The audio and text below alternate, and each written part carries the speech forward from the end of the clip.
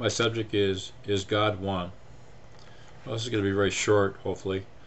Uh, I think there's a scripture somewhere in Numbers that says, "The Lord our God is one God." Well, here again, the problem is that the word Lord is a reference to Jehovah, represents a single entity. The word God, always in the Old Testament, is a reference to Elohim, or gods. There's only a few cases where the word Eloah, which is a singular God without the name Jehovah involved, is used. I think those are in Jonah, Habakkuk, and Job. There's a whole school of thought having to do with, in the Jewish religion, of the groups that are the Elohists and the Yahwehs. Of course, there really is no J in Hebrew, so they don't say Jahwehs, they say Yahwehs or Yahwehs. There's actually no, let's see how they do that. Jehovah, there's no H or something like that, or W or something like that. So it's Yahweh. Yeah, I think that's what it is. Not Yahweh, but a W. No, Yahweh. So there's no W, no J, and no W.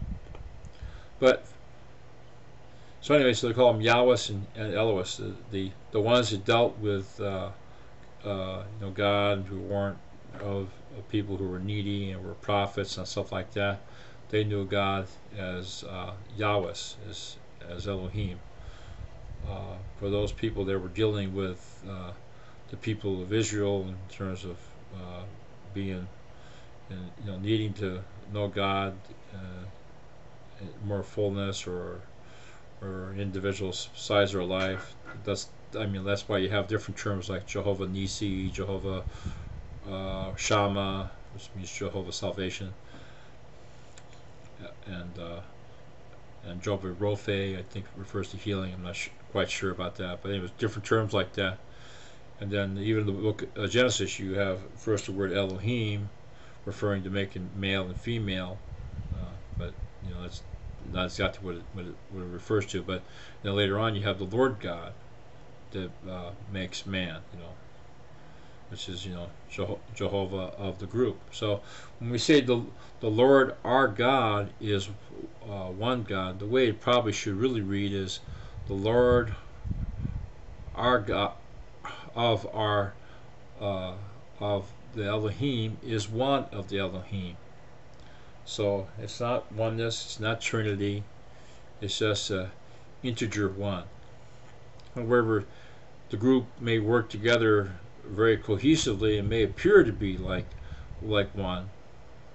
But then why we have scriptures like, was it 2 Thessalonians 16:5 or 16:9? A lot of people quote this. It says, "For the eyes of the Lord look to and fro throughout the whole earth to show himself strong on behalf of those whose hearts are perfect," or really, we should say, mature towards him.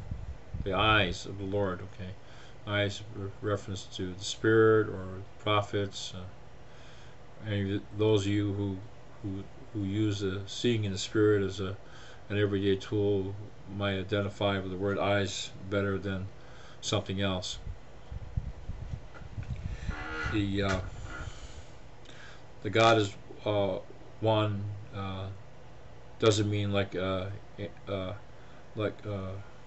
it means an integer one. It doesn't mean a unity one. It just means like an integer one.